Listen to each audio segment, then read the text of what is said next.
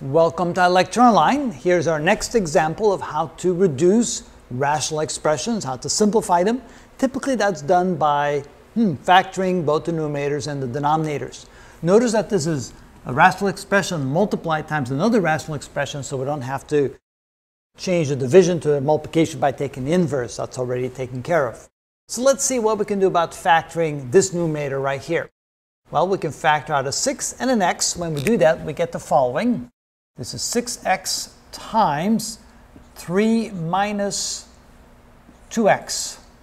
In the denominator, we can probably factor it like this, the product of two binomials. How about a 2x and a 2x? I'm going on a limb, but because I have a 1 here at the end, I think what we need is we need a plus 1 here and a plus 1 there. Notice that 2x times 1 plus 1 times 2x gives us 4x for the middle term.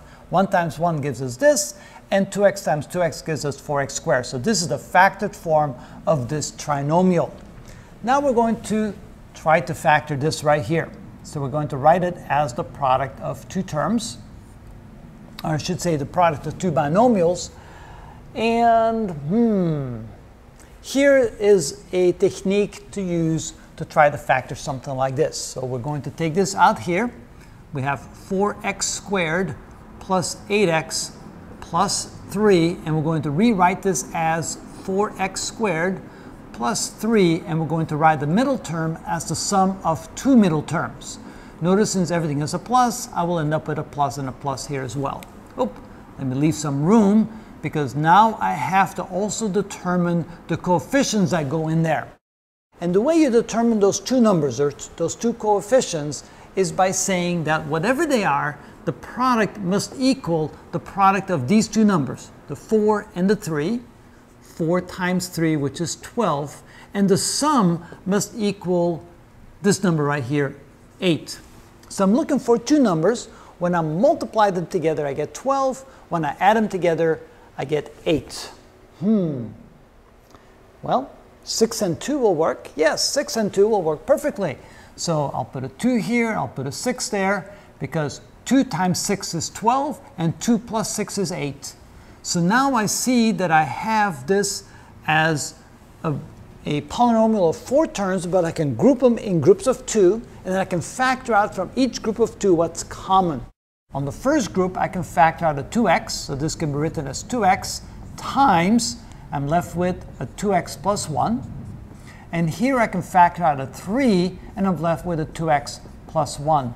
And now you can see that in each term I have a common factor 2x plus 1, which means I can factor out a 2x plus 1, and I'm left with a 2x plus 3. So this quantity right here can be written as the product of these two binomials, 2x plus 1 and 2x plus 3. And in the denominator, I have the difference of squares.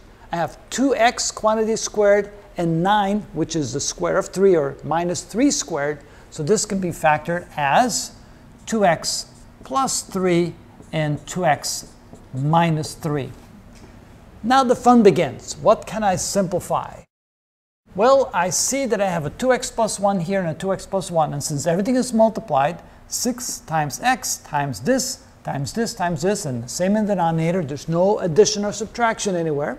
They're just simply binomials multiplied times single terms. I can therefore say I can cancel this with the 2x plus 1 over here. I can cancel the 2x plus 3 with the 2x plus 3 here. And now notice that I have a 3 minus 2x and a 2x minus 3.